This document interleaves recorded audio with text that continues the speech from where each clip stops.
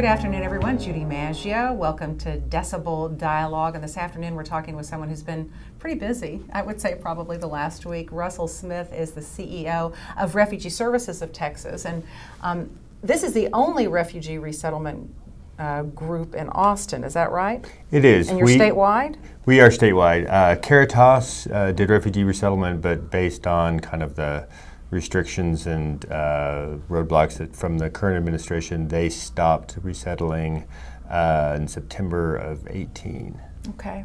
So you mentioned the current administration, the Trump administration. I want to give everybody a little bit of background about why we invited you here today, because it's been kind of an emotional roller coaster for refugees, and I'm sure for groups like yourself. So let's set the stage. Sure.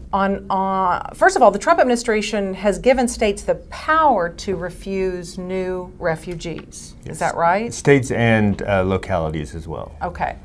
And on Friday, tell us what happened Friday with Governor Abbott. Well, so there was an executive order from the Trump administration that basically said that states and cities and kind of localities would have to approve refugee resettlement. It was an automatic thing. Yeah, and so then, and they kind of then bounced it to the refugee resettlement agencies to figure out how that process happened. And we'd been really working pretty hard at getting in front of, governors. So the network across the country, have been getting in front of governors and county judges and mayors. And up through last Friday, I think there was like 41 or 42 states had said yes to resettlement, including, I think, at least 17 Republican governor-led states. In Texas, we had already received approval from pretty much every large metropolitan area, from Travis County and up in Dallas and in San Antonio and Houston. Even the mayor of Fort Worth and the counties around Amarillo had said yes, absolutely, because it's such, the refugee resettlement program is so great in so many ways, and like bringing in people to the community that like add to kind of the texture of the community, as well as bringing in, building economic base. And then on Friday, Governor Abbott was the first to come out and say no to resettlement in the state of Texas. And so some of the reasons I understand that he gave were that we accept more refugees than anyone else. There were safety issues, tax issues. Were those some of the reasons he gave for? Yeah, that was the we accept more than anybody else is an interesting thing. I think that's actually a positive. Texas has resettled the most refugees of any other state in the country over the past several years. We're usually either one or two with California. In the last couple of years, we've been the most popular destination. It's just we're a very open and accepting state. And it's a prosperous state as well. It's a prosperous state, yeah. And he talked about resources, but the interesting thing is that the resources are federal resources, and that it's like not allowing refugees to come into Texas does not then move those resources to other populations. It just says that those resources are not coming to Texas, because the resources follow the refugees. They get resettled wherever they get resettled. So the governor made this announcement on Friday, and there was pretty much an uproar on the part of a lot of humanitarian groups. I know Interfaith Texas. I know that the Catholic bishops got together and said that they were telling the governor to reconsider. Right. But before anything else happened, yesterday a federal judge stepped in. And what did the federal judge rule? Yeah, so there had been a lawsuit filed a couple of weeks back by their national resettlement agencies, and 3 of the 9 had filed a lawsuit to stop the executive order. And the federal judge yesterday issued a temporary injunction against the executive order taking effect. So basically stopping the need for having local and state approval for refugee resettlement. So in essence, the ban cannot be enforced while this is all tied up in court. Right. The ban that Governor Abbott wanted to put in place. Yes. Okay. Absolutely. So that's setting the stage of where we are now with refugee resettlement. I want to dig a little bit deeper, though, and find out the definition of a refugee, because I think people are confused about the difference between a refugee versus perhaps an undocumented immigrant or an immigrant that comes to the country. Talk about the difference between that and definition. Yeah, so a refugee is somebody who's been displaced forcibly from their country, from war, from violence, from oppression, and generally they'll end up in a refugee camp outside of their country. And people stay there from a few to, a dozen or more years. They can apply to be resettled in a third country. But of all the people that are displaced, the vast majority do not get resettled to third countries. The vast majority either end up back in their own country, or they end up resettling in the country that they fled to.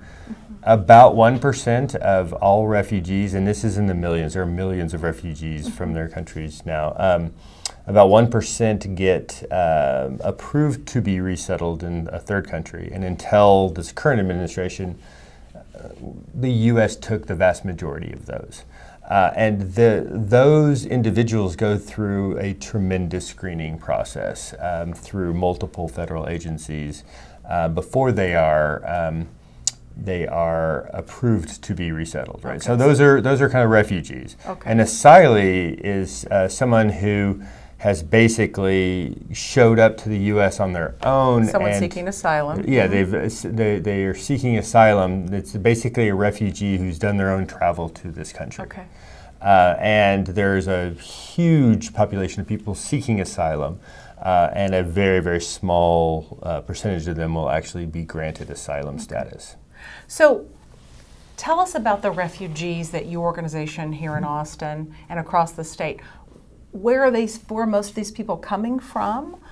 What situations are they fleeing, and what do you do to help them resettle here? Sure, absolutely, yeah. So the interesting thing is, like, the history of the refugee program is a history of kind of the world in a way.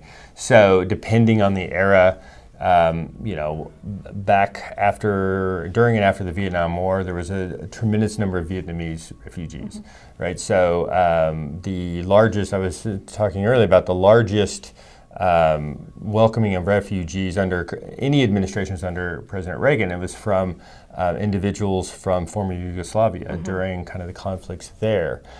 So that really world events dictate kind of who we generally see and who we accept. What we have seen in the last few years is a large number of individuals from the Democratic Republic of Congo, a large influx of Burmese refugees, and we've also seen a large population of Afghanis who are, the technical term is special immigrant visas, and so that is individuals and their families who have worked with the U.S. over in Afghanistan and Iraq. At first we saw a lot of Iraqis, and then it kind of, with the travel bans and all of that, it's really kind of transitioned over, and we're still seeing a lot of Afghanis that are being resettled in our communities. I understand that the number of refugees in need of resettlement worldwide has reached its highest level since World War II. Yes. So there's a greater need for people to find a safe place to be, but the administration has limited the number of people who've been allowed to come into the countries from the past administration. Yes. Is that right? Yeah. So it was under the Obama administration. And the number is set by an executive order that the president will set out how many we're willing to accept. Turn this off to make sure it doesn't beep. We don't want your phone beeping in the middle. If it's okay. And it had been increasing through pretty much every administration. It got up to, I think, a high of somewhere around 100,000 was the kind of the limit that in the last year of the Obama administration. Then during the first year of the Trump administration, he lowered that number, and it continued to lower over the years, so that his first executive order, his first presidential determination said that the U.S. would accept 45,000. Also, though, the administration set up a number of roadblocks and additional steps and administrative hurdles so that in that year there were only 22,500 that were accepted. So it's just half of the limit. The next year, which is just the year that finished last September, the number had dropped to 30,000. In that fiscal year. Okay. In that fiscal year.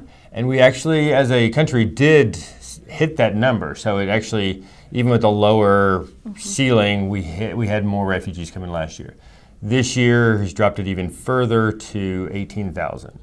And then added that additional barrier of the executive order, which would have then made it more difficult for families to be reunified and for specific localities to welcome refugees. Fortunately, at least that piece of it has been put on hold for now, but we're still under a presidential determination that caps the number of people that we are able to welcome to this country to 18,000, the very lowest in the history of the program. So how many people are we talking about in Texas? While this issue is tied up in court, you still will be able to allow people to come into the state. How many people are we talking about that come in a typical year who are refugees? Well, so I can talk from our numbers. Yeah, talk about Central Texas and your group. Yeah, so we have offices in Austin, Dallas, Fort Worth, Houston, Amarillo, and a new site down in the Rio Grande Valley. And we typically resettle somewhere around a third of all individuals in the state of Texas. And interestingly, when I ran the numbers, we, on any given year, will resettle about 3% of all refugees coming to the U.S. through one of our sites. So it's about one out of every 30 or 33 or so people who come to the U.S. will come to Refugee Services of Texas in one of our sites. At our peak in 2016, we resettled about 2,400 individuals and in our site all across Texas. That has dropped to like 800 the following year. Last year, as like I said, it kind of weirdly ticked up just a tiny bit. We had about 1,000 individuals.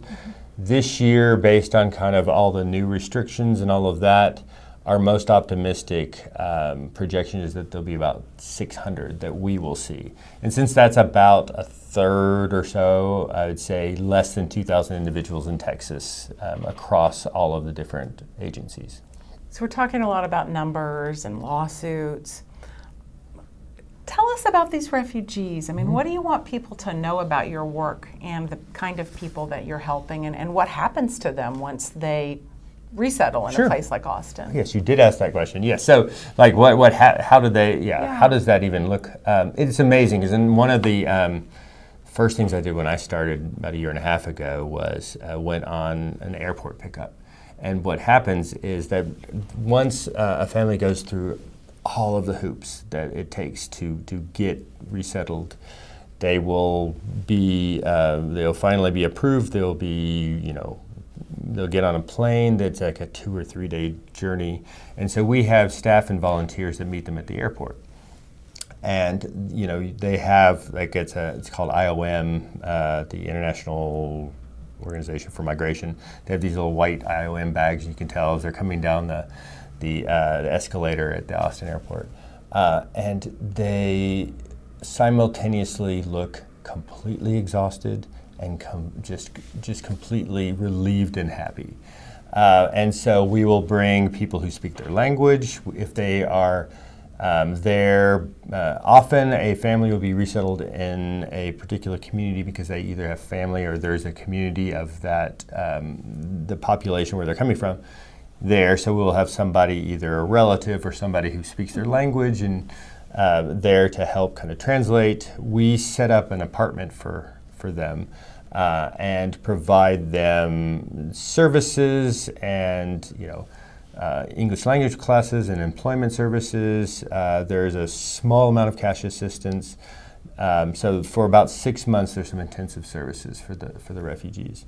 And then there are some other services that we're able to provide for up to 5 years, and it's more intensive case management and some of the employment services. And so but generally refugees will, they get a job, they become self-sufficient. We actually, as a nation, require them to pay back the travel money, like what it costs to fly them here.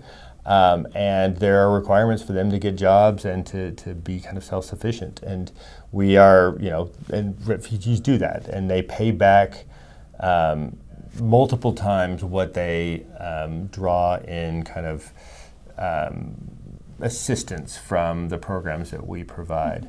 They're also, they also open businesses and are entrepreneurs at a much higher rate than the general population. What's one of the really wonderful things about my job is that our organization has a little over 100 people, a little over half of them are former refugees. And so in the Austin office, I apologize because I'm going to get this number wrong, but I think we speak 23 different languages. There's one individual there that speaks about 7, so that does skew it a little bit, but it is just amazing. And then just to hear their stories, to hear what they have gone through to get here and how excited they are to be here. The individual who speaks 7 languages, his wife was finally approved to join him last year, and it was such a party and such a celebration when that actually happened and he was able to reunite with his wife that they'd been separated for several years. This work has to be grueling for you. I mean, you guys are busy all the time. Is there something that really motivates you? I know your background is social work, but why do you do this work? I love it. I mean, I think it is one of the most important things that I've worked in children's mental health and in aging and in Head Start and other things, but I actually sought this out, and as I was saying before, a year and a half ago I was running into the fire because I think that this is a critical thing. This is a moral and ethical obligation for our country to be able to be welcoming and to enhance the lives of so many people that are fleeing from such difficult situations. I love my job because of the people I work with, the work that we do. It is such a fulfilling job. There are anytime there are speed bumps from the administration or from kind of externally. What I also love is how the community steps up and volunteers come out and donors come out and people just say, how can I help? And that continues to give me kind of hope in humanity. And I grew up in Texas. I'm proud of Texans and I'm proud of Austinites, and I just enjoy being able to connect people who want to help in places where they really can make a difference. Well, thank you for the work that you and your group do. We will all be watching to see what happens next. I know the legal battle will ensue, but for the time being, I want to make sure I have this right. The executive order that allowed the governor to say we will no longer accept refugees in Texas, the federal judge has said there's an injunction there. Right now you will be accepting. Yes. Okay. Yeah. And so, any idea when this could all be settled? Well, it was not really going to be official until June 1st anyway. Okay. So we're still trying to figure out, things are moving very fast and changing every day. It seems to me that this injunction and potential appeals and all of that will move this to at least past the end of this fiscal year through September. And the hope is that and we're able to continue doing what we do, and that our hope is that the governor will come to understand how important refugees are to the fabric of our communities in our state, and he said he would revisit this. We hope that he will revisit it and change his mind on that. Okay. Even if this is going into effect at some point, we'd love to have the governor of Texas be supportive of the individuals that we resettle. Russell Smith, CEO of Refugee Services of Texas, thank you so much for coming in and Thank you for sharing inviting your me. work and what people in Austin need to understand about the refugees coming to our community. Absolutely. And thank you so much for giving us a little bit of your time this afternoon. Enjoy the rest of your day.